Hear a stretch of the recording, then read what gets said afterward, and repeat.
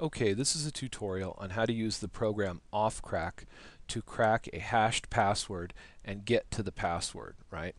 And to do this, what you're going to need to do is down the program Ophcrack, and you can do that. I've got their web page here. The web page is, let's see here, objective-security.ch, or just do a search for Ophcrack and you'll find the website. And I've got two special pages here. This one, under products, I have a link to this on my website. You can submit a hash here or submit a password and get a hash, right? So let's do that right now. I'm going to open up Notepad, and so I have that open, right? And I'll just say, here's the password, like hardcore, right? There we go, there's that. And I'll just submit the password, right? And then I get the hash.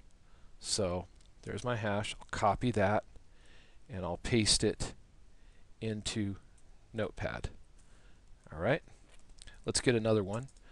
On my website, I have another hash list. If you go to danscourses.com, and I have this page right here, how to crack a Windows password with Ophcrack, and I put a hash here that you could just copy and paste from my website.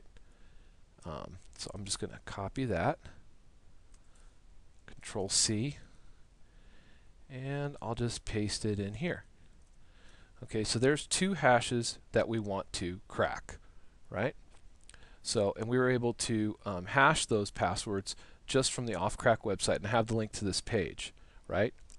All right, next thing you're going to need to make this work is not only the program Ophcrack, which is right here, but you're also going to need to have the rainbow tables that you can download also from Ophcrack. And I have the link here. It's ophcrack.sourceforge.net/tables.php. And you can see here that they have tables that you can download. Now, these are pretty big. I mean, you've got this one's 7 gigabytes, right? So these rainbow hash tables, what they are is basically hashes of every known password that you could think of, right? As many combinations that are possible with different character sets, right? And you can see here, you know, whether they have special characters, whether they have mixed alphanumericals. And so here's the Vista Free and the Vista Special and the Vista Numeric, and you can see that they're pretty big, right? This one's 134 gigabytes. This one's 52 gigabytes, right?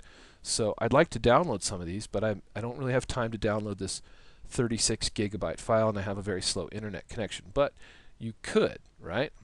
And it has a $sign on it. That means it's probably costs money, right? So, but these you can download for free. And so I downloaded a couple for free. This one, a couple of them, and I installed them onto my system. Now, when you download them, they're going to download as a zipped file, and you're going to need to put them on a folder on your computer. So on my C drive, I made a folder called hash tables, and in there I have the zip, right? Look at it, it's 400 megabytes big, and then I unzipped it in here, and this is my Vista Free table, right? Then in this XP folder, I had the XP Free small one, and this is 362 megabytes, and I unzipped this in here, right? So I have two folders with these rainbow tables, hash tables, unzipped in here. Now, to load them into Ophcrack, you open the program, right? You click on Tables, and here are the tables that are, you know, built in, but some are installed, and some. There's my two that are installed, right? So if you wanted to install one, what you do is you click Install, and then you just pick the folder where they're located, right? And then click OK, and then it will see them, and it'll install them and activate them. And so that's right there. Now, all right, so I'll just close that. And when they're installed correctly, you'll see them down here. And you can see green light, green is go. You can open this up. There's the different tables that are there, right? And now it's time to try to crack a hash. So let's take the second one first, because I know that works. And I'll just take that and copy it, right? And then I'm going to say load single hash. I'm going to paste the hash in here. I'll click OK, right? And there's the hash, right?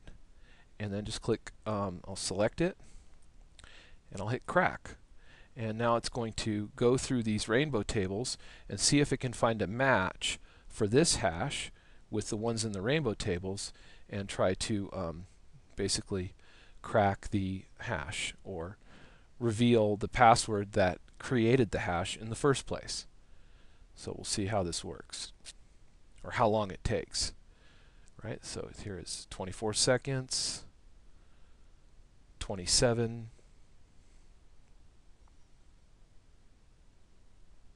Okay, and there it is. It was able to crack the hash, and there's the password. Block me, right?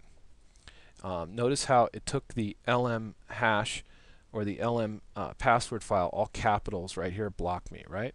There's LM1 and LM2 and the NT password. So these are, essentially Windows passwords. All right, let's try the other one. And we'll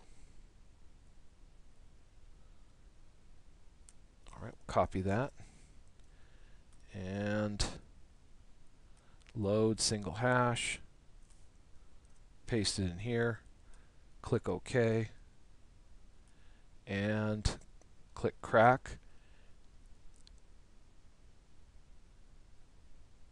And there it goes.